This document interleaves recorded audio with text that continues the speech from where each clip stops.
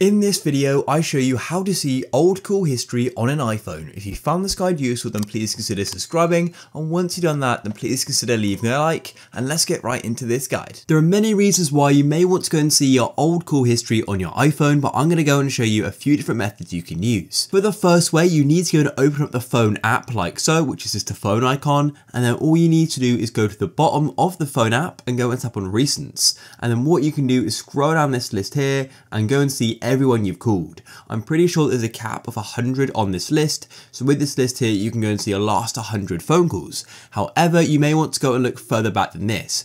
If that's the case, then what you'll need to do is go and get the app which your phone carrier provides. For example, my phone provider called Smarty in the UK has their own app, which you can go and look at your call history on, or alternatively, you may need to go and log in on your account online. I'll show you what mine looks like now. And so here we are on my phone carrier's app, and all I need to do is go to the bottom and go and tap on history like so, and I have to blur my number out, but then all I can do is scroll back all the way like this, for example, all the way back to June 22nd.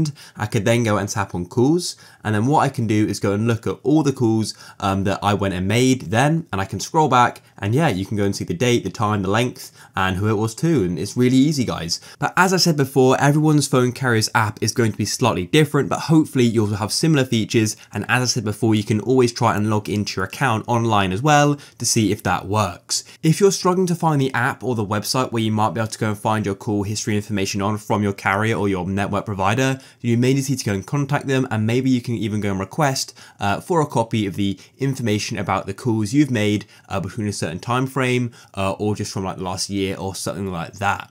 If you guys found this video useful, then please consider leaving a like. Peace.